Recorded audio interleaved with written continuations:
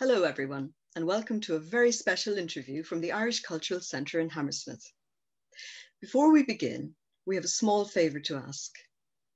We had a host of fundraising activities and celebrations planned to mark our 25th anniversary, but unfortunately, these are on pause due to the impact of COVID-19. We remain as keen as ever to continue sharing the best of Irish culture with you, particularly throughout this difficult time. But we do need a little help.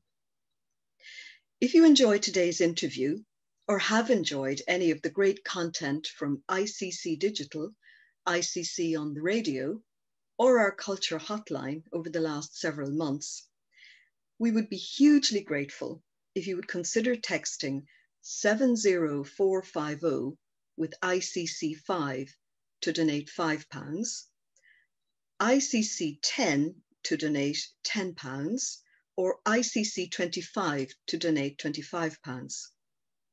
Your donation will help support our work in the community, as well as ensuring that we can continue to create brilliant content to share with you all. We can't wait to welcome you back to the centre when it's safe to do so. But for now, it is my great pleasure to introduce today's guest, actor, writer, activist, and great friend of the ICC, Siobhán McSweeney. Welcome, Siobhán. Hello, Anne. I was just listening to you there. You have a lovely voice. Thank you. Do you think I should go into acting? Oh, come here. Please do. Could you get me a start? I can't even get me a start, let alone you, Anne. Well, listen, thanks very much for joining us today. And it's sad, really, that we can't be doing this interview in person because of the situation. But I wanted to start off by asking you how you're getting on yourself and how the lockdown has impacted you professionally and personally over the last year. Well, I suppose every person has their own individual lockdown story to give. But there are sort of common things that run through them all. It's hard to believe that it's coming up to a year, really, isn't it? And a year ago, I was still living in friends' spare rooms and couches because my flat, I'd had a fire in my flat and the renovations hadn't been done. So my landlord sort of snuck me into the flat at the very start of lockdown with the bare stuff done. So I entered lockdown in a state of sort of whirlwind anxiousness, and then was told that I had to shield for 3 months along with hundreds of thousands of people. So it was an incredibly scary time, We're on lockdown 3, and now I think we're all just a dab hand at it now, aren't we? We have learned to limit our lives somewhat. But yeah, it's tough. I cannot wait till it's over, and then I question if it ever really will be over. But it is tough, yeah. I live alone, and there are pros and cons to that. Yeah, everybody has a hard story. I'm sure mine is no worse or no better than anybody else's. Well, I think, adding in the fact that your flat went on fire it certainly adds to the trauma. And as you said, that you had no home, you were literally homeless, sleeping in friends' couches. Not to be bringing up the trauma again, but I did read that it was as a result of a cube-shaped adapter, is that right? That was plugged in beside your bed, and you weren't there at the time, fortunately. No, I was watching a play. Theatre saves lives, as I said, because if I had been here, the fumes, unfortunately, would have gotten me before. The flames, yes, it was one of those double adapters, a cubed thing that you plug into the wall and you put other plugs into it. And I was advised by the extraordinary London Fire Brigade, who were just amazing, absolutely amazing, that they have countless fires started because of them, because they're just badly designed. So I would urge anyone who's listening to this to get rid of them. It's not worth it. Get a long, I don't know what they're called, a long extension lead rather than that cubed thing. They're just not, they're faulty designed. So no, that, terrible unfortunately, I learned that the hard way. You did, yes, but lucky you're still here with us, which is the main thing. And have you got a new place now, or are you still staying with friends? I'm back in the flat. I'm back in the flat with my newly painted walls. Good for the month that's coming up for St. Paddy's Day. I've got the green. Yeah, so it's lovely. It's lovely being back home. I mean, this year, after that lockdown and after shielding and everything, it's been quite an extraordinary year for me, because then I did the Great Pottery Throw Down, which was filmed outside of London in Staffordshire. So I sort of went from staring at my newly painted 4 green walls to being outside of London in the middle of countryside. And I have recently just come back from Dublin, where I was doing a play. So is this the Samuel Beckett play? That's right, yeah. I did Happy Days from the Olympia Theatre in Dublin, and it was live streamed around the world for one night only, and then available on demand for another night. But that was a sort of, you ask how lockdown has affected me professionally. I mean, there's the obvious things. For example, Derry Girls had to be postponed. So much filming had to be postponed or cancelled. Plays had to be cancelled. Happy Days is quite a weirdly, uniquely, it's sort of perfect for lockdown in that it is a 2-hander, but it is essentially just Winnie talking the whole time. So it is, and a play about isolation, so it can sort of be done in a socially distant way, which we did.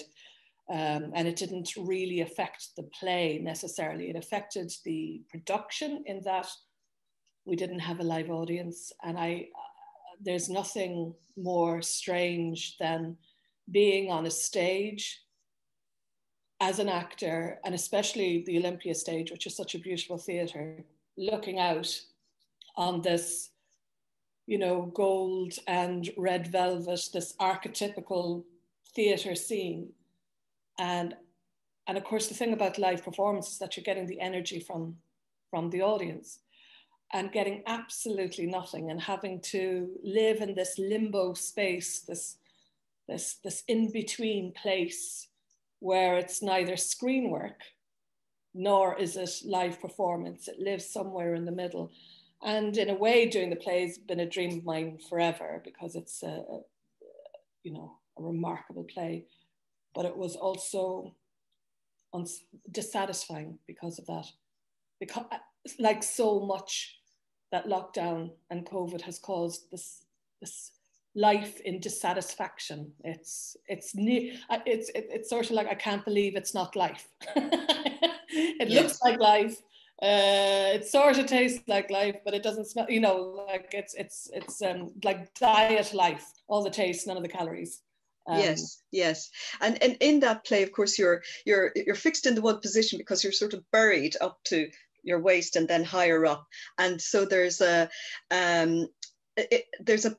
passing of time, but yet the time means nothing. It means nothing really, and of course that's very relevant to us now at the moment, isn't it? Because most of the time we forget what day of the week it is. So I do anyway.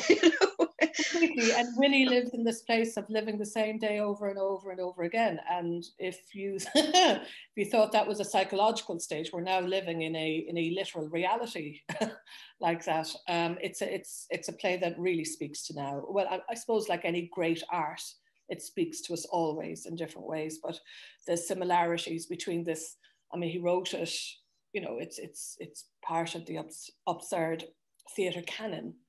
It's not meant to be taken literally. Excuse me. It's more of a metaphor. Her being stuck is a visual metaphor, isn't it? But we're looking at something that is meant to be a symbol, and it is very much our reality at the moment.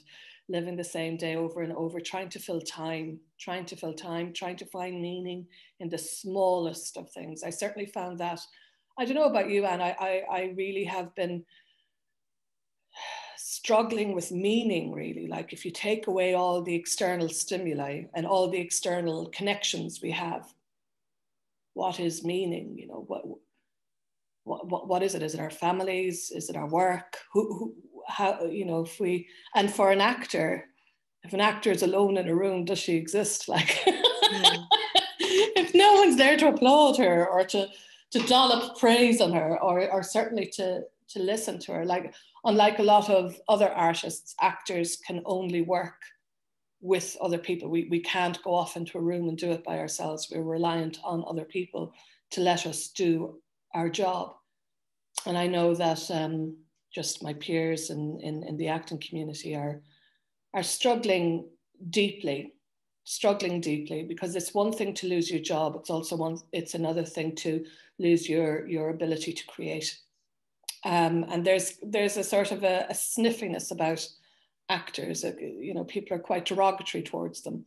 They don't, and I understand why, because there's a lot of public perceptions out there that are based in falsehoods. You know, we work, we train, it's a craft, we work hard. It's not glamorous. We're not looking for praise. We're looking to do our job. And that has been, it's very convenient for some people to dismiss that, I have found.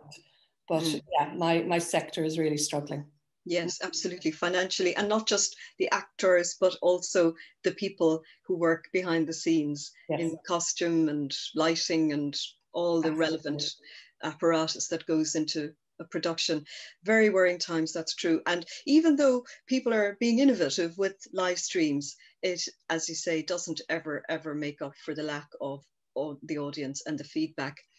But turning from that isolation then into where you have actually been surrounded by a lot of people with very muddy hands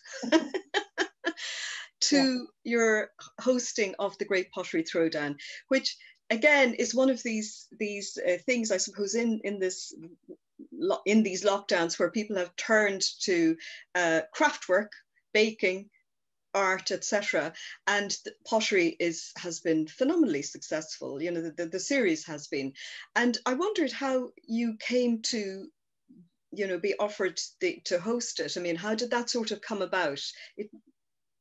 Was that as a result of you being on the Bake Off? Do you think that with the Derry Girls Bake Off, that they saw you and liked you and approached you after that? Yes. Essentially, you're right. Yes. So myself and the girls were asked to go on Bake Off for a sort of celebrity one-off thing, and accidentally, through having a very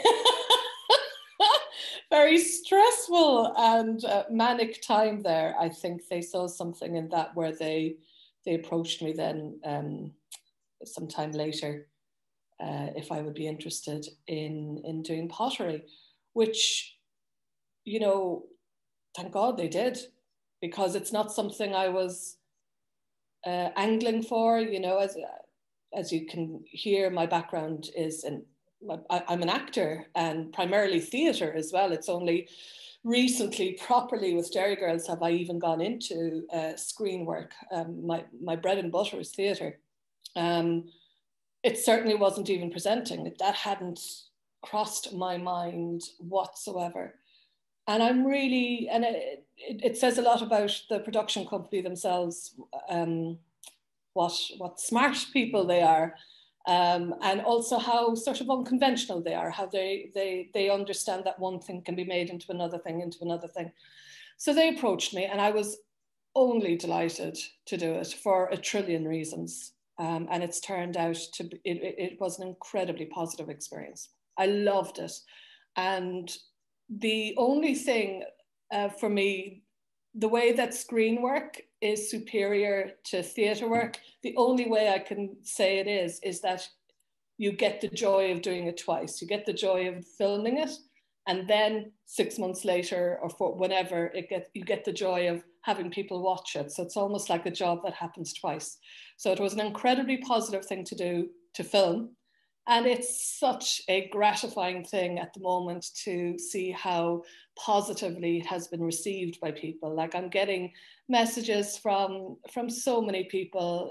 It's really gorgeous, because it's something that I can really stand behind, and I feel very proud of the team, frankly, because it's just a very genuine show filled with integrity, and I'm quite cynical, and I think you have to be quite cynical. So it's very heartening to see something that is doing well, and it's like the little show that could, it's just plodding along, doing its little thing, and it's the potters are gorgeous, the judges are gorgeous, and the team were just the production team so supportive and helpful and kind. It's a kind show. Do you get that impression, Anne? I do very much so. You've got people from all ages and all walks of life, and they're not professionals. They're doing something that takes them out of their comfort zone, similar to Bake Off. And you're making something, you're creating something, and you just never know. One week it can be a complete disaster, and the next week you can shine. And you're encouraging, you as in your role there are encouraging and consoling, and also occasionally doing a little bit of Sister Michael, I think. Oh, really? Well, potters down tools, that kind of thing. Yeah. Whatever it is. Potters down. I think there's a bit of Sister Michael in all of us, probably. You have to be everything, I think, But no, I think it probably, as you say, came along just at the right time, and it gave you that break away from acting, because I'm assuming that you're more or less being yourself when you're there. I mean, mostly anyway. Yeah. It's very hard to negotiate that, actually, Anne. It's very hard to. It's something that people have asked me, about being confident, or I could never do that when they talk about a role I would do or whatever. And I'm like, well, neither could I, but I didn't do it. It was the character. So it's very hard to negotiate your persona, because yes. I have never been asked to be me before. If anything, I've been asked to sort of bring me down. So my presenter persona, that's something I'm still figuring out, and because I don't know how, you have to be protective of yourself, don't you?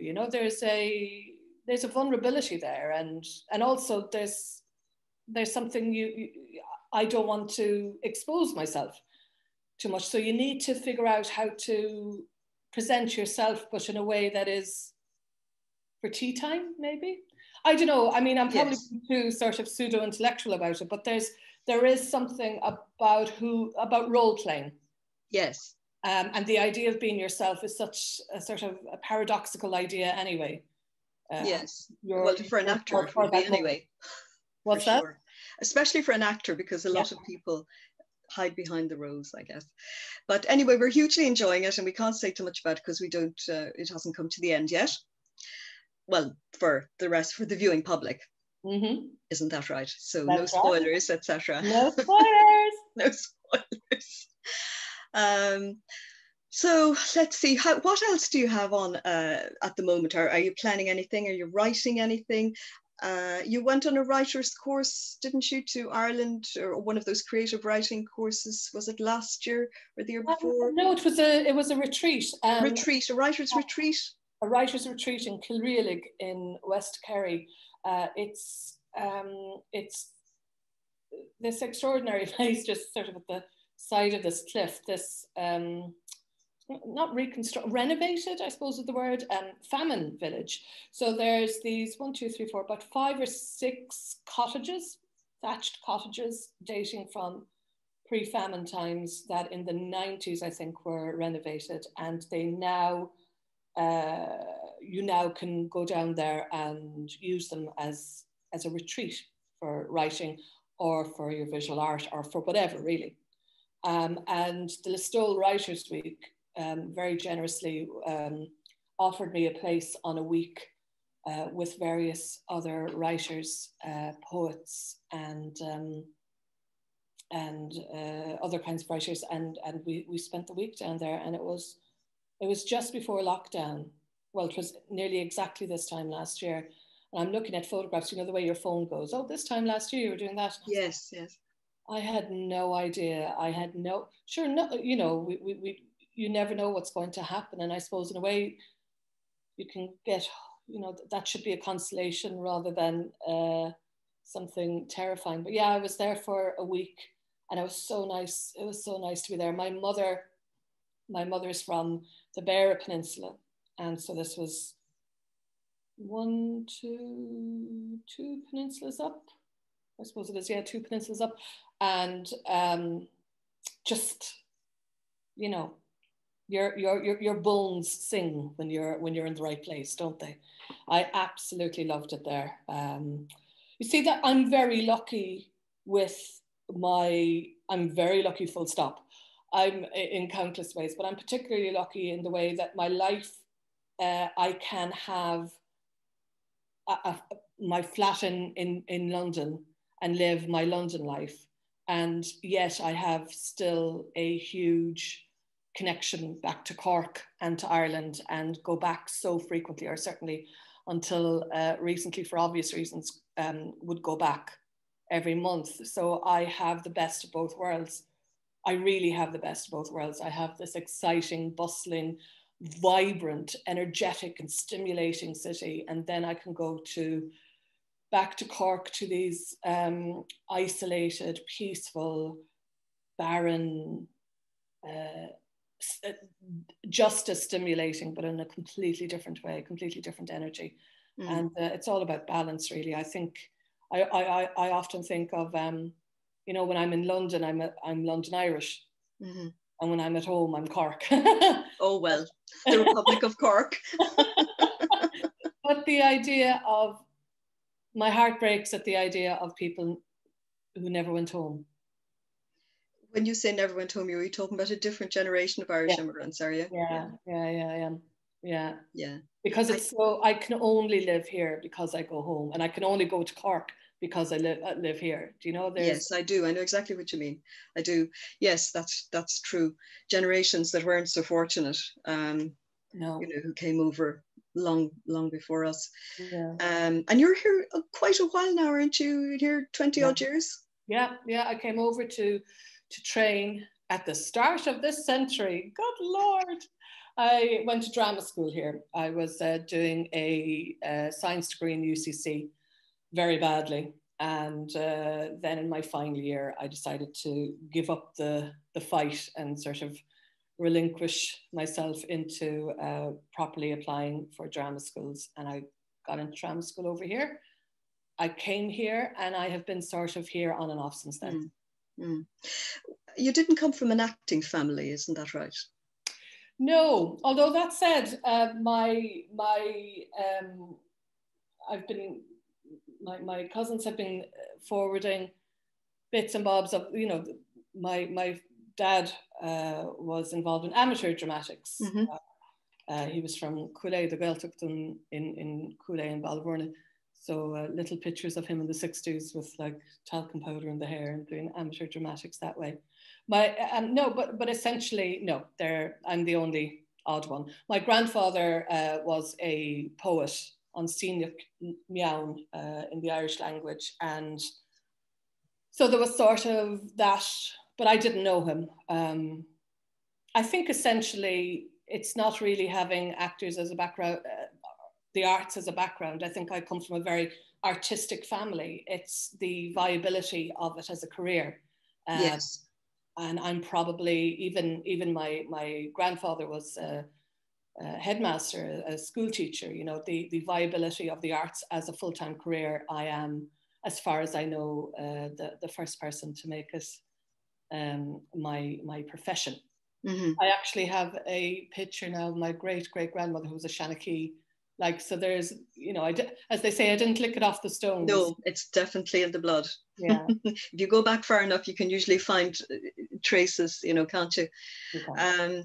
So coming over here then, what can you remember about coming over here? Now you say you came over and you got into the Central School of Speech and Drama, isn't it? So what was that like coming over here then?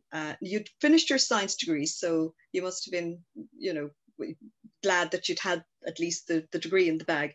What was it like coming over here then and studying acting here? And what sort of people were you with? What, you know, what experiences can you remember? I was incredibly lucky, yet again, because one of my friends from Cork, somebody told me the stats about getting into drama school. In our particular year, I understand that over 3,000 people applied, and I think only 29 of us graduated, but I think it was 32 were initially brought in. And I was incredibly lucky that one of my friends from Cork got into the same course, same conservatoire training. So I wasn't as much of an innocent abroad as I would have been otherwise, because I had a little pal. But coming over here was, it was overwhelming. It was fiercely exciting. I remember thinking how much I was looking forward to meeting my classmates, thinking that they would be, you know, instead of, you know, when you're doing, if you're in the wrong course and if you're not just on your path in life, you always do, and I have always felt a little bit like an outsider. Sorry, there's a truck going past there. Rubbish bin. So I thought that I would get on this course and finally meet like-minded people. And then when I arrived, they did turn out to be like-minded, but sort of initially I was a bit like, I didn't have the same cultural references. I didn't have, I mean, it's a bit of a cliche, but the class system here was a big old slap in the face. There were a lot of assumptions based on my nationality, good and bad. It was just a lot. It was an awful lot. And but I jumped right into it. I absolutely, and still do, adore this city. I always say the instant I don't see film sets and album covers when I'm on the bus, you know, like, because I turn a corner and I'm like, oh, I'm in a film, or oh, I recognize that from a Clash album cover or something. I'll get out of here, because it is I've seen better people than me be worn down by this city.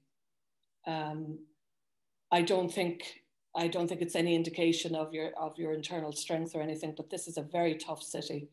And as soon as I don't get as much joy out of it as I do, I'm out of here. But I do love it. After 20 odd years, as you say. That's fantastic.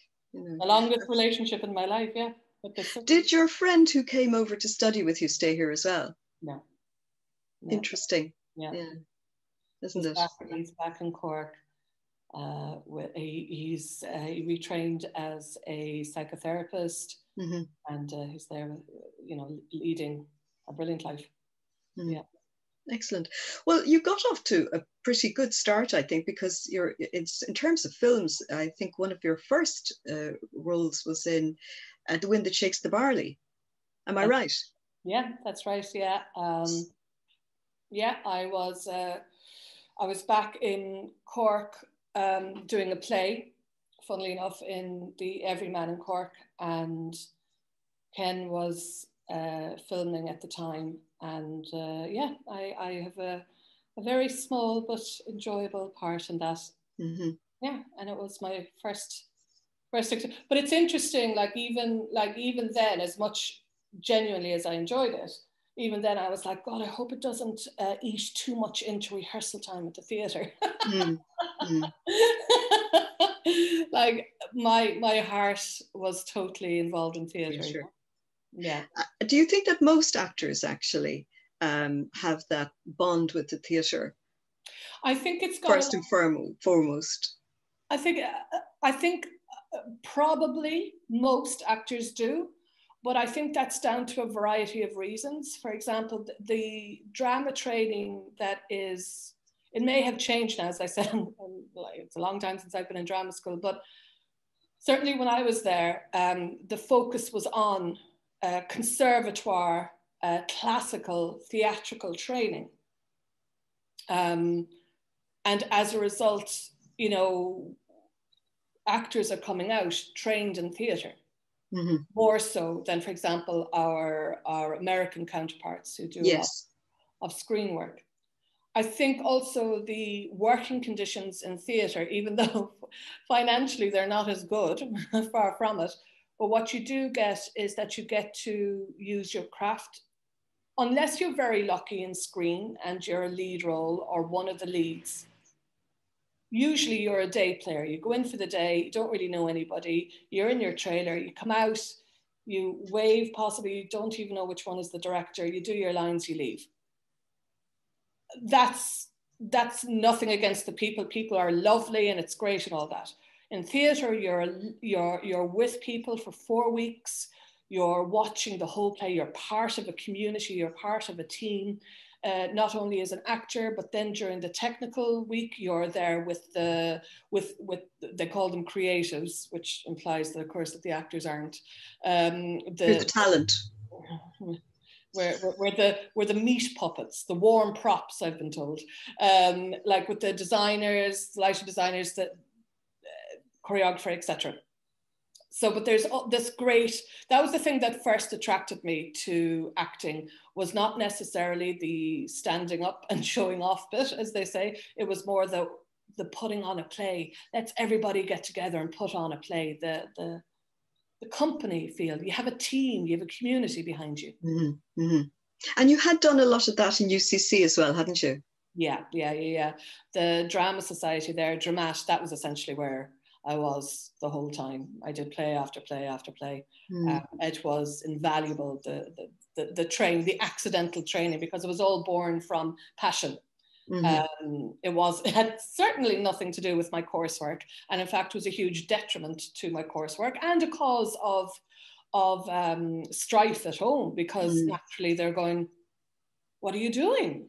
You know, you're in biological and chemical sciences, and the first time you're wearing your lab coat is in a production of Die Physiker. You know, like, what are you doing?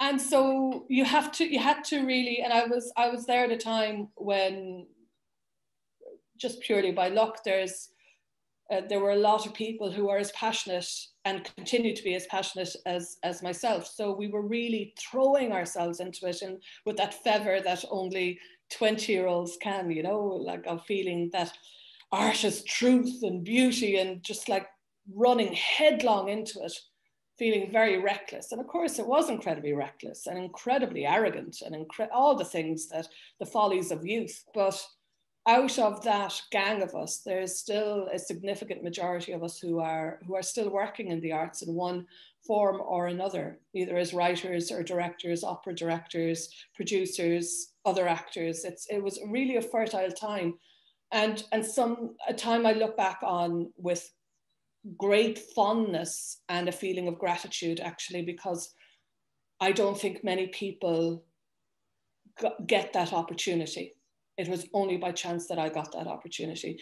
You know, subsequently UCC have this incredibly successful and very highly regarded theatre and drama studies department, and they sort of, rightly so, commandeer the theatre that was there.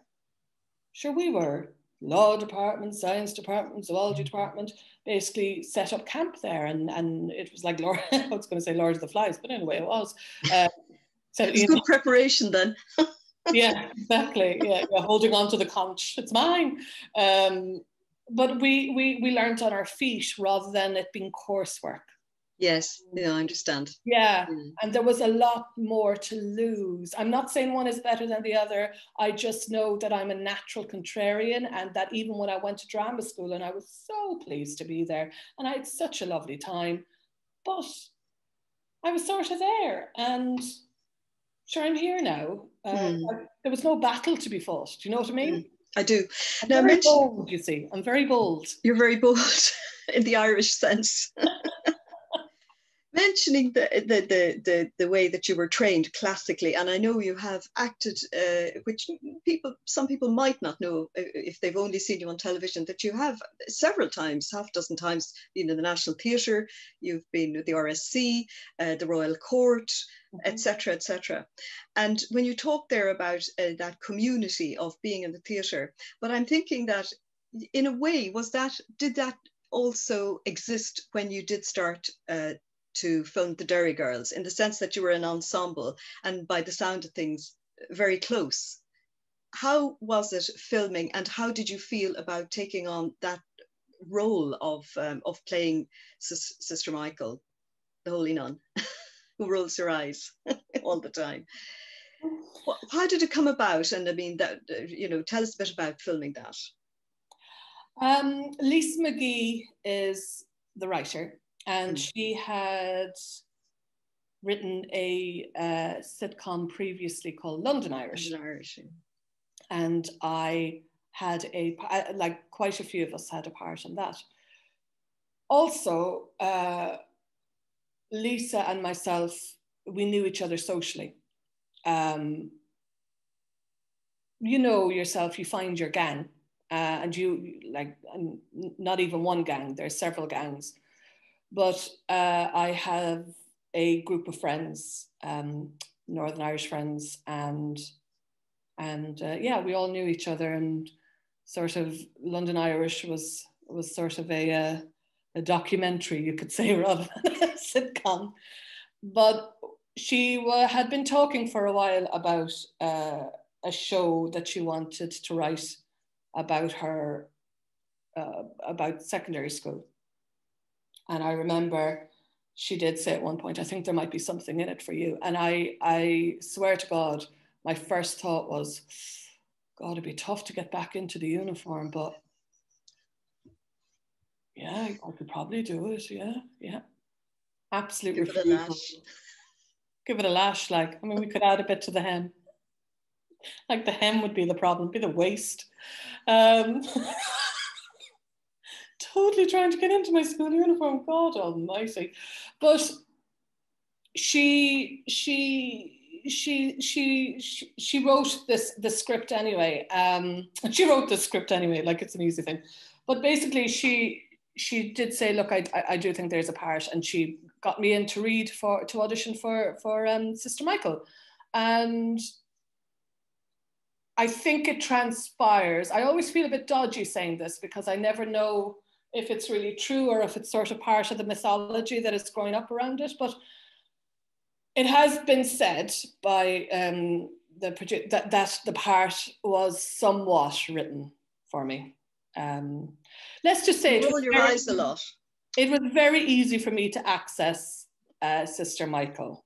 I understood her immediately, and I understood the dynamic. And the thing about Lisa is, because I knew her socially, and because I have worked on her stuff before, I also know the rhythm of her work. I know the rhythm of her lines. She's a deeply talented and technical writer as well.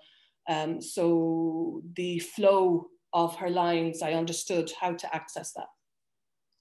People probably have asked you a million times, was it based on a nun from school? That's not the case at all, sure it's not. My portrayal or the character? Yes, your portrayal, yes. Oh, no, she's not, no. I had no nuns in school, and she's not based on anyone. She's not based, if she's based on anyone, possibly various forms of female members of my own family and myself and whatever. Yeah, no, she's not based on one person. I find actually that in general, that's not how I work anyway. I don't tend to sort of look at a person and go, oh. I know other people who do, but that no. It's not based on anyone, unfortunately, or fortunately. Fortunately, maybe. What do you think has been the reason behind the enduring success of Derry Girls? Why does it translate in that universal way? I gather that you get communications from people in as far away as Iran. Is that true? Mm-hmm. All sorts of people get in touch and say that they love it. Yeah, I think there's I think first and foremost it's really funny. Mm-hmm. Like there's also the fact that so there's sort of a rule that the more specific you make something, the more universal it can hit. So even though this is an incredibly specific situation, it has a universal appeal, and that people pick up on the universal appeal. As I said, yeah, I've had correspondence from everywhere, South America, yeah, everywhere, India, Pakistan, where they absolutely adore the show. And I think it's because Lisa has written a really, really funny script. And there's something about that time when you're a teenage girl, which is so special, and culture, in our sort of cultural landscape, we don't have many things we can think about. Like, the images that come to mind are usually teenage boys, their characters, we can think of what they might be like, or we get this sort of perhaps slightly weirdly sexualized version. There's a certain filter that teenage girls go through in our cultural landscape, and this, in my mind, just rips it apart and just has people being people, and girls being girls, and girls being absolute idiots, and girls being utterly crap and getting up to mischief and failing and all these things. And I also think there was an audience for that, a real audience for it. We want to see ourselves in our art, don't we? And I think that she's managed to do that incredibly successfully. And also, I think that I think that the fact that the women it's a very matriarchal society, and the roles for the women are, I suppose, are very strong. Yeah, there are, and there's no shortage of people to play them. Yeah, of women to play them. There's a surfeit of incredibly talented female actors out there that usually don't get used in or stretched in any way that's remotely interesting. They get to be done through the filter of the male protagonist the entire time. So these parts are, on the one hand, extraordinary because in a way we haven't seen them before, and also not extraordinary because we recognize them completely. We all know our mammies with the wooden spoon. We all know we always have an Aunt Sarah. We know each one of the girls. Like, what's really gratifying is seeing the fans and seeing these young women identifying with one of the characters, you know? It's really lovely.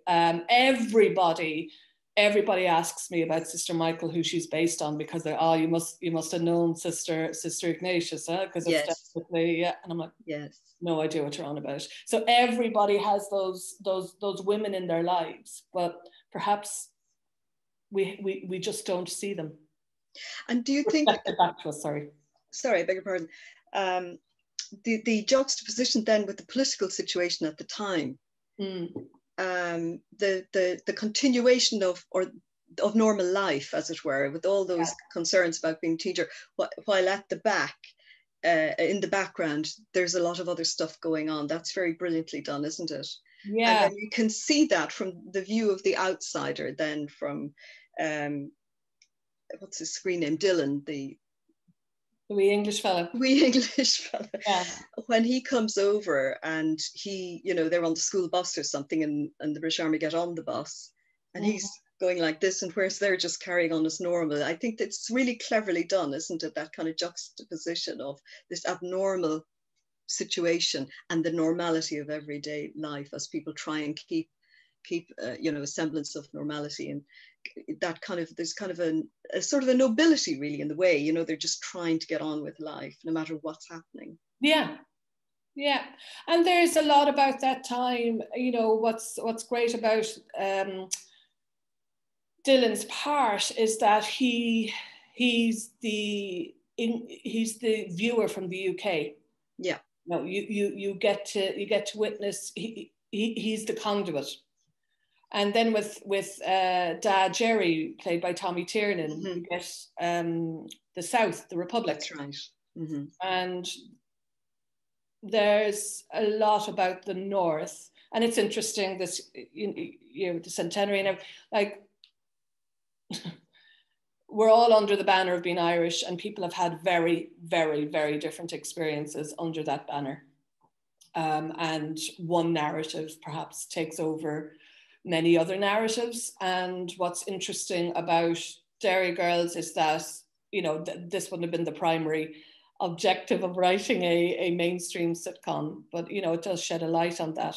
Certainly my friends, my British friends, loved the show, but they all did mention things like, I didn't actually realize there were actual soldiers on the streets and checkpoints and things like that. But, you know, there's a lot of ignorance out there.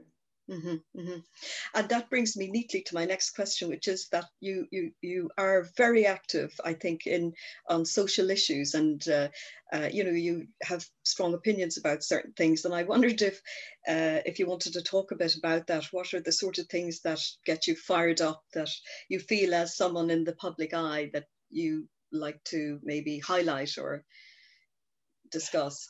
I am certainly somebody who has quite a few opinions, and loud opinions, and always have so.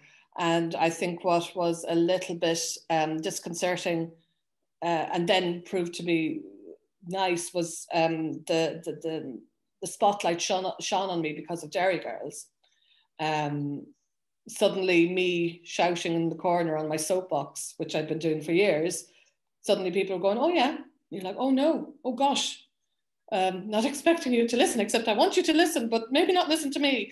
So it's been a weird couple of years navigating that sense of being a fraud, really, or something. But I am very passionate about certain topics. I am very passionate about reproductive justice and rights for women. I'm an ardent feminist, brought up by an ardent feminist, and I believe that there is a huge amount of work left to do. I think that lockdown has exacerbated, and it's very exacerbated differences and injustices, especially, you know, we're not all in the same boat, as everybody says, you know, especially with regards to addiction, domestic violence. The North, of course, I have a huge amount of affection, love for the North of Ireland, and it infuriates me the way the the average person in the North of Ireland, the average woman, has been neglected so much by Westminster, and in a way by the Republic. There's a lot of work to be done, and lots of things to be angry about. But I think that, like most things, if you try to find the root cause, it's usually got to do with an imbalance of power. And for me, the imbalance of power is very much rooted between the sexes. Well, interestingly enough, we've been interviewing quite a lot of writers, and there's a huge resurgence, I suppose, or emerging of talent amongst women writers. Not that it hasn't always been there. There have always been great women writers in Northern Ireland as well as in the South. But at the moment, there's, I almost said an explosion, but that's not a good word to use. There's a huge variety, shall we say, of younger writers, male and female, addressing lots of issues to do with gender and social issues and all the rest of it. And that's very encouraging to see. We've interviewed a few of them actually for our next series. So, you know, times are changing, hopefully. And I mean, are they? Yeah, like hopefully, I said.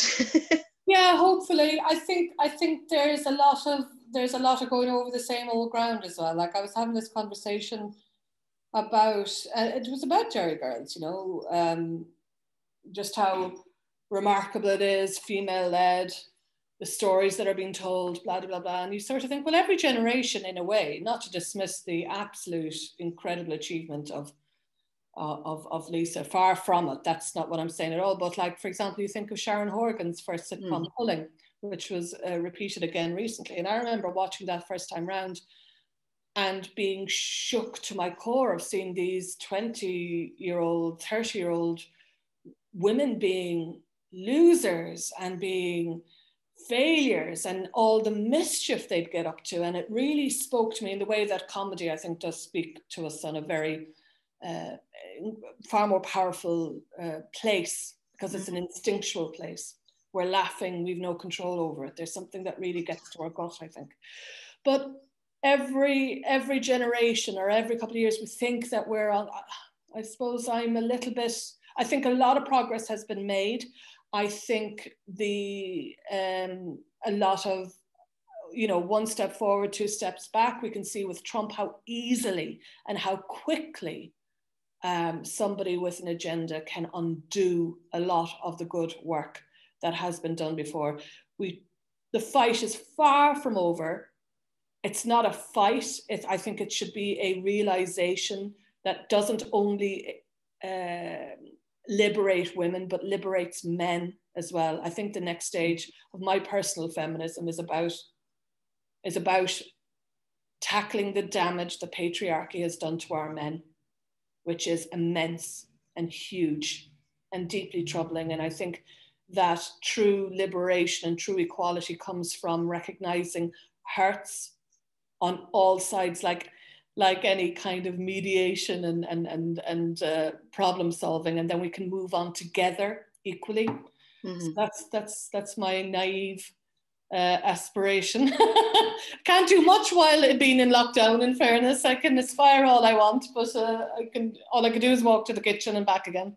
Well, I just wanted to mention, we touched on this earlier when you talked about going to the writer's retreat, but have you been writing, or have you been able to write, or is that the kind of thing that you might be able to address in writing yourself? I have been trying to write. It's even before lockdown, it was a relatively new venture for me. I think one of the cliches about Ireland that doesn't put my teeth on edge is that, we do produce an awful lot of good writers. But I think as importantly as that is that we are an incredibly literate country. I am always so beguiled by the amount of reading everybody does in Ireland. It's a very normal thing to do. Here it's more niche, I find, and more sort of to do with your identity of who you present yourself as being, rather than it being just a natural activity as it is back home. So we also know what good writing is, and I suppose I've been feeling very reticent to throw my hat into the ring and say that what I'm doing is good. But I have thought, well, if I don't have to be good, and as soon as I took the pressure off me to be good, I have got a few things that I am writing slowly. I don't think lockdown is particularly conducive to, you have time. And that's the one thing that you say, oh, if only I had time, I'd write all these things. It's not time, it's the right circumstances as well. And it's stimuli. You need to be inspired. You need interaction. We need each other, don't we? It's horrendous to say, but we do need each other. I think that has definitely been something that we have discovered. We're social animals, and we do need each other. And I suppose the only thing I wanted to say to you now was in terms of future work, if you've got anything lined up, and tell us about that if you have. No. Okay. No is the short answer. You're fully available. I'm fully available. I am fully available. It's been 3 weeks now since I finished Happy Days, and I think I'm only now beginning to get out of the fog that accompanied me after that. That was a very, and rightly so, was an incredibly demanding experience, and a very demanding. So I'm very lazy, so I've been enjoying watching telly and doing my crafts just to keep you going through the night. You haven't started, well, you can't really do pottery in a flat, I suppose. Well, funnily enough, other things. I started pottery, just sort of hand building and stuff during the summer before they'd contacted me about the show. truly, I'd watched the show and I went, oh, I'd love to try that. And I'd sent away for some air drying clay and whatever. So people don't believe me when I say that. I'm like, I actually had, but I started embroidery actually. I did that. That's very pretty. Isn't it? Yeah. Yeah, I think I'm going to try some of that. It's very meditative as well. You just do it. Well, some people are knitting, so yeah. You know, nothing wrong with any, whatever gets us through, Whatever, isn't it really?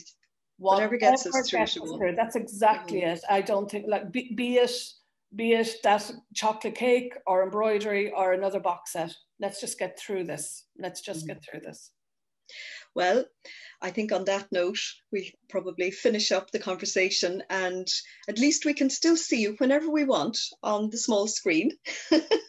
Sorry about that. And we look forward to maybe welcoming you in person to the Irish Cultural Centre sometime in the future. Can't wait to go back. And thank you so much for joining us today and having the chat. Thank you so much, Anne. Mind yourself there now. Take care. Bye-bye.